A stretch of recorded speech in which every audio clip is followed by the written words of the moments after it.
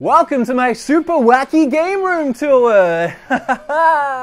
Yeah! I don't know how to do this. Hi guys, welcome to my crazy game room tour. Not really though. I've never wanted to actually make a game room tour in this house, even though you guys ask for it all the time, because this room is really small. There wasn't a room in this house that was good for a game room, so this is what I ended up working with. It's like 3 steps and it's so small that even though I've stacked everything as high as I can in here, I still have like a second game room in here. Kim, if you want to show. Oh, and thanks again to Kim for filming this video. She's using the tiny baby camera. Not sure how it's gonna go because this thing weighs like the weight of an actual baby, and her hands would get too tired trying to hold it. Come in.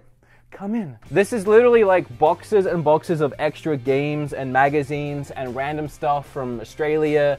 There's a ton of consoles stacked up in there. And then, and I won't bother showing you, although you can see how tiny this area is because this is all my filming equipment, the table that we film the table videos at. In that room is like a second storage room filled with more games and another closet filled with more games. I need more space. I need like 7 more of these shelves, but hey, I'm working with what I got, and you guys wanted this, and I'm still in California, still looking for easy videos to make, so this is what you got. I do my best to blur out the backgrounds of my videos because I like that look where I'm in focus. I'll stand here usually, and my lights will be here, and the camera will be literally right here. And I do that so that everything back here is blurred. I like that contrast. I don't want it to be all in focus because it's too busy on the eyes. So everyone's like, I want to see what's behind you. This is what's behind me. All of this is Switch, my Switch collectibles, and then obviously the Switch games are down here. If you want to see my Switch stuff, there's a whole video that I made on every single thing in my Switch collection, and it's pretty recent. There's only going to be like a few new games that I bought recently. I think maybe 1 new collector edition, that is Fury. And honestly, I got that in a video that I'm doing soon on the channel anyway. So we're not going to bother with Switch stuff today. You've seen it, here it is, it's all over the place. You want a more in-depth look? Watch that video. What I'm gonna show you is the thing that I like the most about my game room. Why am I still holding my camera? What I like most about this game room, despite its size, is it's actually a mishmash of my Australian collection and my North American collection. As a lot of you know, I'm Australian, hence the weird funky accent, and I collected a lot of games in Australia. Cut to that first game room tour I did years ago. This is my game room. The only Atari cut that I have is E.T. And most of that stuff I kept, and it's here. And if you want to start with the retro stuff, all of this here is my Mega Drive collection. Not even Genesis, my Mega Drive collection. Pretty much every single game in here was gonna say Mega Drive. There is a bunch that are gonna say Genesis that maybe I bought here, but for the most part, there's like 80-ish Mega Drive games between the boxed ones, which there's a ton, and then there's loose ones somewhere. Oh yeah, stacked to heck up in that cube. And then again, with the NES stuff, most of this is gonna be, well, it's about a split of Australian and American NES games. They're all just kind of mishmashed in there with no rhyme or reason. Same goes for the Super Nintendo. You guys never get to see this. It's crammed down here. My Dreamcast games, which you'll notice are in big, I don't know what you call them. They're not the jewel case, the bigger jewel cases, I guess. But I prefer the look of these. A bunch of Saturn games, some imports, a bunch of PAL PlayStation games. I'm just gonna get B-roll shots of all of this. I'm not gonna go through every game. There's a lot of things that have a lot of meaning to me. Symphony of the Night being one of my favorite PlayStation 1 games. Don't know where that's hiding right now. Croc 2 was one of my absolute favorite PlayStation 1 games when I was growing up. Then we have my tiny Xbox section, which has actually been growing quite a bit since I got an Xbox One X. Now I'm holding a Keyblade. This was a gift from a fan, by the way, thank you. I'm out of breath. We actually leave for California in like 5 hours, and we've had no sleep. We're doing our best here. Thanks again to Kim. PlayStation, again, I love PlayStation. I like making PlayStation videos. I just have kind of ran out of things to talk about on the system other than maybe more VR games, but I feel like most people don't care about VR anymore. Maybe I'm wrong. But as you can see, I probably have more PlayStation... Well, I don't know because they're bigger. But I have just as many PlayStation 4 games as I do Switch because I love my PlayStation 4 almost equally to my Switch. There's nothing really that special I want to highlight. There's some imports and stuff like that, but I mean, I'll again film B-roll and you can see for yourself. You guys never really get to see the right-hand side of my games here. You literally, in the videos, you see to this shelf and then kind of about to here.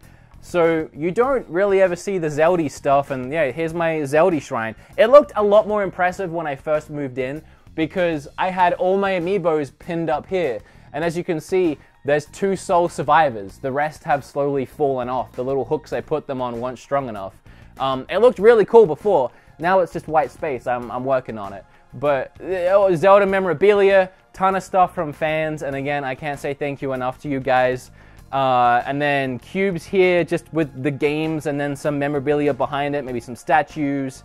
Again, this is B-roll for everything. Ocarina, an actual Ocarina, which I tried to play the other day again, and I still can't. And the Zelda stuff goes all the way down to here.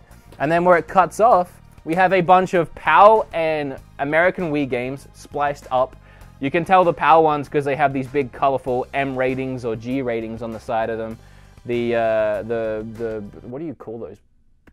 Peggy rate? I don't know. Peggy 18. That's a thing, right? Peggy 18. And then these are the PAL PlayStation games, which you can tell very clearly by their very boring spines. I have always hated collecting PAL PlayStation games because I feel like they just look so boring. But I have the ones that I really liked when I was collecting. These were the games that I really wanted to play, have in my collection. There's a ton of Devil May Cry stuff, from special editions to sealed Devil May Cries. I wanted to get them all. Huge fan of the series, obviously. Most recently, I mentioned this in a video, but Kim bought me a Turbo Man doll. Thank you again, Kim. I love it. And then over here, we have a ton of retro stuff. These are probably some of my most expensive retro games. I never really cared all that much for collecting expensive games unless they were ones I really wanted. This is Kim's childhood copy of Snow Bros, and also her childhood copy of Yoshi's Island, which was the game that we had our first conversation ever about. Aw, aren't we cute? Hey, and then Final Fantasy, probably one of my best finds in the wild in Australia, a PAL version, obviously PAL because it was Australia, of Super Metroid. I very often talk about the 2 GameCube games I had when I was a kid being the only games in my collection still that were actually my games from when I was a kid. Lost Kingdoms 1 and 2. Well, I never actually mentioned this. The 3 Skulls of the Toltecs is one of the games that got me into point-and-click adventure games. I forgot the word for it. Point-and-click adventure games, and this was my actual copy. I don't know how I still have this. Because when I left home, didn't really get a choice, I didn't get to take anything either. And I managed to sneak out of the house my 2 GameCube games. This, I don't know how I got this back. I honestly don't know, but I'm so happy about it. Because it's obviously something you do not find unless you're just buying it. I doubt it's expensive, but it's something you don't find.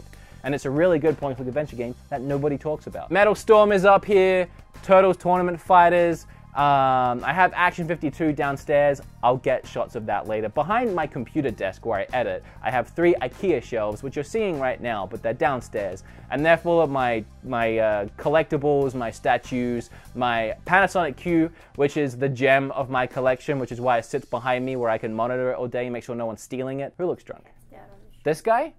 Kim made me, well, actually, you made this, and I stole it because I liked it. Yeah, because you were going to sell it, and then I was like, nah. And then I was going to buy it, but then we decided to go and get married, and then it was like, well, what's the point now? It's the same money. Helpful tip, fellas, marry an artist so you don't have to buy art.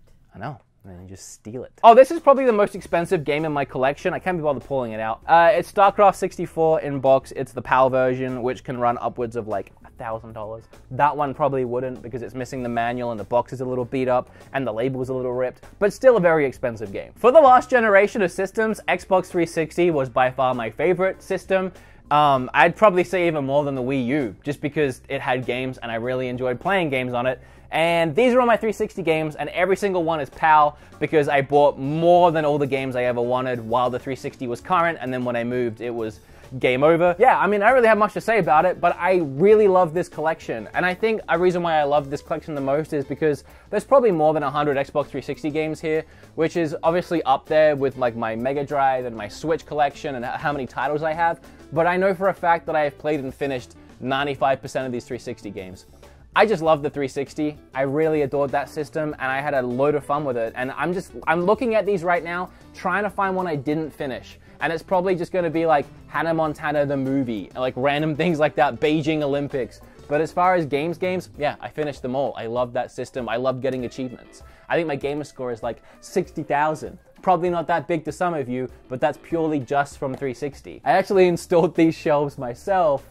Not bragging about it, they're really janky. And then anytime I get a statue out or a box out or whatever, I throw it up there. That pillow is one of my favorite things, actually, that Kim made me for my birthday. I don't remember. I think it was your birthday. I think it was Christmas. But yeah, that's where my boxes go. And then this is a really cool wall scroll that I would like to get tattooed one day, but it's pretty insane.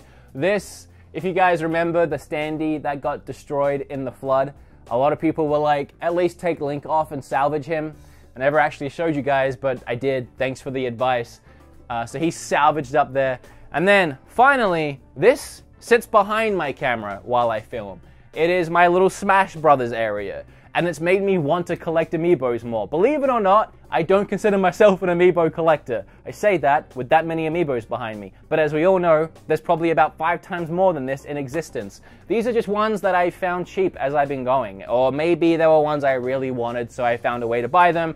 Like this Metroid pack that has the little Metroid in it. I needed that. There was a couple like that, but for the most part, I just happen to amass this collection. But I've sectioned them off, like you have Splatoon cubes, you have a Metroid cube, even have Metroid Samus Return sat with it. You have like an old school cube with some retro stuff, Bayonetta, Pokemon, Star Fox, Mario Odyssey. You get the theme. It's just my little Smash Brothers area. I think it's adorable, and it sits behind me in every one of my videos.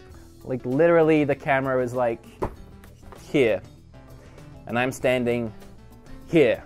So I get to look at it. And you guys don't. Oh, some of you might be, well, actually there's a Miracle piano behind here. And this big guy that you made me. Kim made me a lot of stuff. Miracle piano, I found on Christmas with my friend Super Derek one year. Actually have a whole Game Quest episode about it. It's probably too much. We should leave it here. Christmas Miracle, I think I called it, for those Game Quest watchers. I don't know what I'm missing out on here. I know there's like a ton of, again, there's like whole systems I'm stashed away. Some of you might be thinking, well, where's your retro setup? That's actually in the other room in bits and pieces, just because we haven't decided if we're setting it up in that room or we're making that a music room. We don't know, honestly. We haven't even had time to think about it since we moved in here. But all my consoles, and I kind of want to take you in there to prove that I'm not lying, but literally, like my consoles, my top loader, everything's on the floor. I'll just get B-roll of it. Why do I keep forgetting that's a thing I can do? I'll get B-roll. You're seeing it right now. Vita stashed in here. Anyone remember when I loved the Vita? Here's the American PS2 games. Look a lot more colorful, a lot prettier. PlayStation 3, PSP, I don't know, what do you want from me? I collect for pretty much every system, or at least I did for a while. I would not call myself a retro collector anymore. I've completely fallen out of the hobby. Game Boy Advance, even some PC stuff, even some out-of-country Super Nintendo Famicom games. There's a little bit of everything in this house, whether it's on the actual shelves or, again, in the closets. There's a little bit of everything. One of my most recent retro pickups was Chrono Trigger. Bought that bad boy at Retropalooza. Final Fantasies, Skies of Arcadia. Like literally, if you actually look, which it's hard to do because there's so much junk everywhere, I've crammed in little nuggets of like gaming history all over the place. And I just really, I like the organized mess of it all. I like looking at it like a Waldo puzzle, and you can look over here like 10 times and you won't see Wily Wars on the Mega Drive. And then like the 10th time you look, you're like, is that Wily Wars on Mega Drive? Pretty hard game to find. My voice went really weird there. I don't know, it's really late at night and I'm just doing this for a quick video. I don't know what I'm doing, I'm losing my mind now. Anyone watch Pixel Squad? Aaron and Ricky? Riff and Ricky? Legitimately, I'm so out of it right now, I can't remember. This was Ricky's Virtual Boy. It was like 20 bucks. This was my Assassin's Creed statue from Australia. We have a Super Nintendo from Australia in box, Mega Drive in box, Mega Drive 2 in box, again, all Australian, Back to the Future hoverboard. It's just stuff, man. It's just stuff. So this is essentially it, you know? I'm not gonna go through everything. I don't care enough. There's Pops here. I don't know, do you like Pops? I don't. I just get them sometimes. Some of them are cool. Back to the Future, wrestling, Home Alone, other stuff. Preacher's a good show. My Hero Academia. I don't know. Just buy. It just happens. It just turns up in my house. Kim buys a lot of them, and then they end up there. It's not that exciting. Jordan edited this video, so hopefully he worked some magic and made this actually interesting. Thanks, Jordan.